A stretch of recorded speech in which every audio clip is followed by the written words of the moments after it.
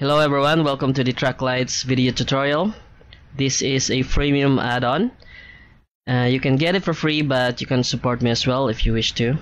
This add-on is for Blender Cycles. It is a lighting add-on. It is used to point lamps to certain locations and constrain it using empties and the track to constraint.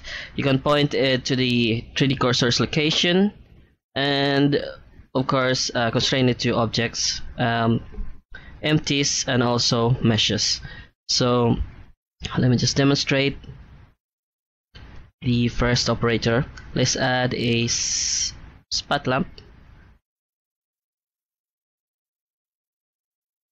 Now the UI will expose the lamp panel and the lamp ray visibility panel if the object selected is a lamp type. Okay, which means it won't show up when you have selected an object that is a mesh type. It will only show itself in the object selected is a lamp type. So selecting the lamp and then the object you're going to constrain it to. Okay, so the top lid of this crate here, for example, the constraint target object must be the active one. So let's select the lamp, select the top of the crate, and then use the track active object. Okay, so it will now point to that object wherever I move the lamp. You can always change this. You can always change the object it is constrained to using by selecting the lamp again and then selecting another object. So for example, this crate here, top lid of this crate here, and then use the track active object. The point to 3D cursor, it will point the lamp to the position of the 3D cursor. Okay, so you can toggle the enable cursor depth on, so the 3D cursor will snap to the surface of any object in the 3D viewport. So for example, if I want the lamp to point here, and then just use the pointed to 3D cursor operator. Okay, so it will not be constrained to any object. So if I move this, it will retain its rotation, but you can just move it to another place, for example here, and then let's say I'm gonna point it in this direction. So point to 3D cursor. So it's much faster than actually rotating it towards that location. Okay, so the third one is the make empty and tracked. These three operators here needs an added lamp beforehand to make it work. Okay, so this fourth one will make the lamp and the empty as well. So let's just demonstrate the third one for now. So make empty and track will make an empty on the position of the 3D cursor and then track the selected lamp or lamps. So which means for all the three commands here, the track active object, point to 3D cursor, make empty and track, it will work on multiple lamps. So for example, these three lamps here, I'm going to point it and the position of the 3D cursor, point to 3D cursor, or selecting this top lid of this crate here, track active object. So it will work on single selection or multiple selections. So make empty and track, it will create an empty on the position of the 3D cursor and track the selected lamp or lamps. Make empty and track. Okay, so as you can see, there's it created an empty on the position of the 3D cursor, and we can start tracking from there. There's the reverse axis. Okay, so make empty and track, it will actually point the lamp on the reverse axis. So I just put it there, so maybe there's someone can use it, that kind of situation. So make empty and track. Okay, the make lamp and track, this is actually what I use mostly at the start, since you can just, once it's tracking at a certain location, an empty or another object or a mesh type object, you can just actually duplicate this and then change it to another lamp that you want.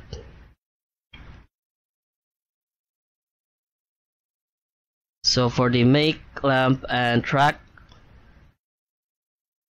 it is also dependent on it will create a lamp and an empty on the position of the 3D cursor. So you can just at the start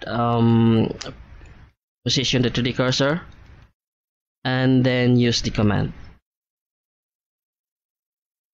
It created an empty and a lamp there. So we have by default we have the lamp, the spot lamp here, and the empty is the plane axis. So once I've used the command, it created an empty and a lamp on the position of the 3D cursor, and it made the lamp the active object. So as soon as you use the command, you can use G to grab and then change the position of the lamp. Okay. So there's the clean target empty.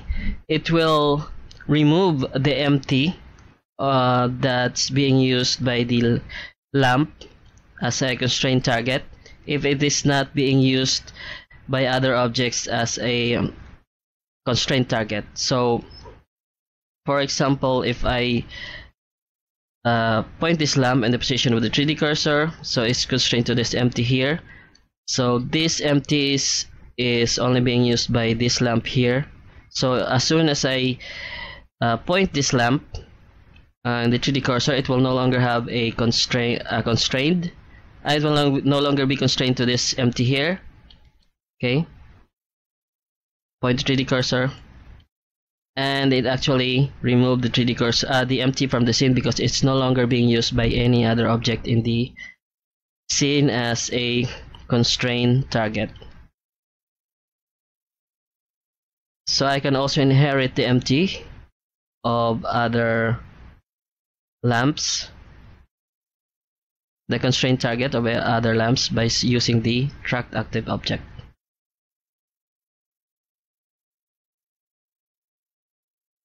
Point to 3D cursor, you can see that it did not remove the empty because it's being used by this lamp.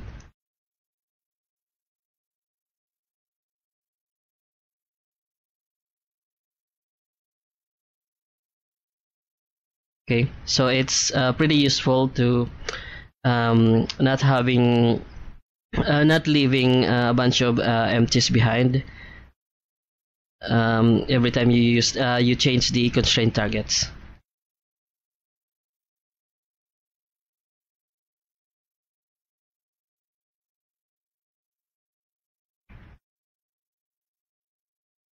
Okay, so there's the defaults. The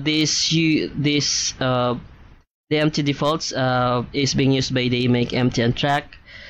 Lamp defaults, the empty defaults and the lamp defaults is being used by the make lamp and track operator. You can use the sphere, cube, arrow, and plane axis empty type, and so basically this is the starting parameter once you add it in the scene. So for the lamps, we have the parameters here. You can change it to any type of lamp that you want as soon as it's added. The strength, size, spot blend if it is a spot lamp, and the use black body toggle is actually it actually connects the black body node, so you can use the temperature instead of the color. So this is Kelvin, 1500 Kelvin, which is the lowest temperature. So as you increase it, it becomes, as the lower you get, the more orangey it becomes, and the higher you get, the bluish it becomes. So the limit will be 12,000. Okay, so I think I have this at 3000 kelvins. Okay, 2000. Yeah, I think I have it at 2000 Kelvin.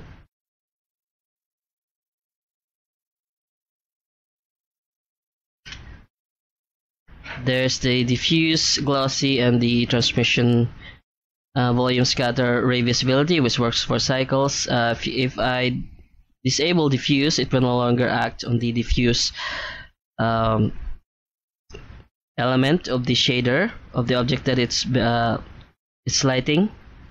Same for glossy. So all the important settings are exposed in one single UI, so you don't have to actually change to the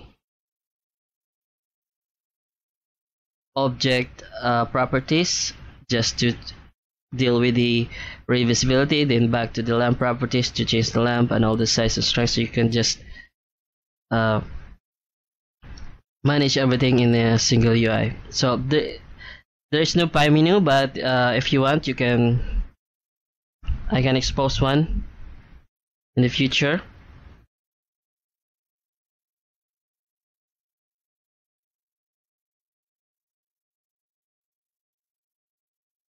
So I know there's a lot of other lighting add-ons out there. So some are actually just single clicks, and there's they get prepared formats or lighting setups. But I made this so it's much easier to actually build the lamp setup. It's much easier to manually build the lamp setup from the start.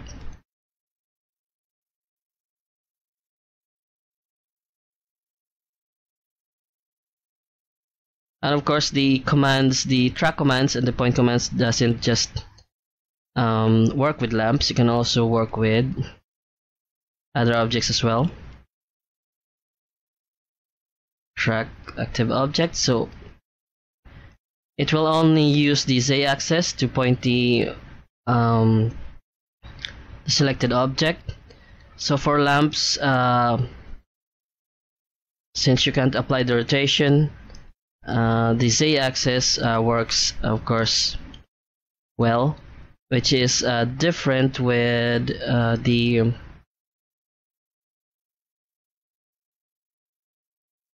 mesh types, because you can actually apply the rotation. So this is the z-axis here.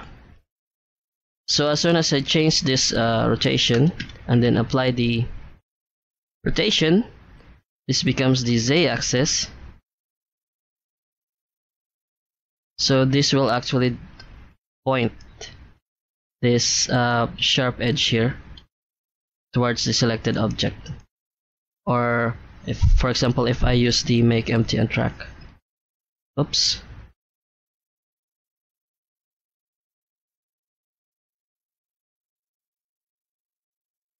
Okay.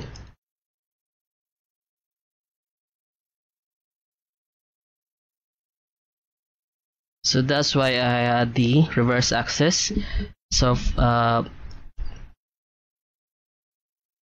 just in a situation that you have to use it using mesh lamps. Okay. Make empty and track. Okay. That's the reverse axis.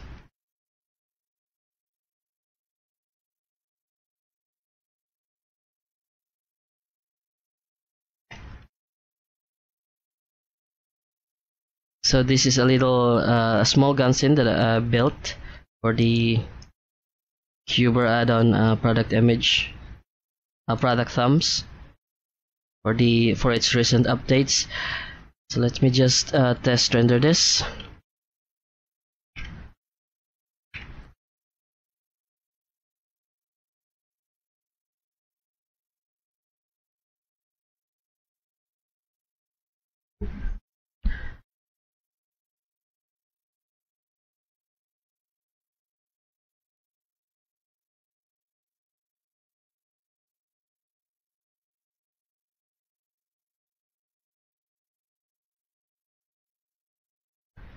Okay.